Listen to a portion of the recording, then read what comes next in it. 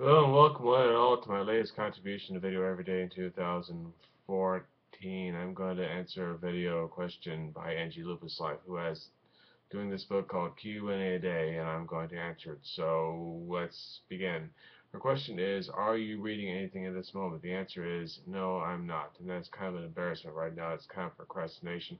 I got a bunch of really potent stuff over here. I got all kinds of cool stuff. No light reading. It's just really I got Howard Zinn. I got I got Nabokov. I have Hunter Thompson. Maybe I should be maybe a little old.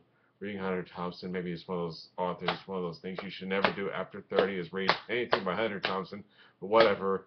I have Stephen King, Erica Jong. I haven't read those yet. I'm going to make it my effort in 2014 to start reading that stuff.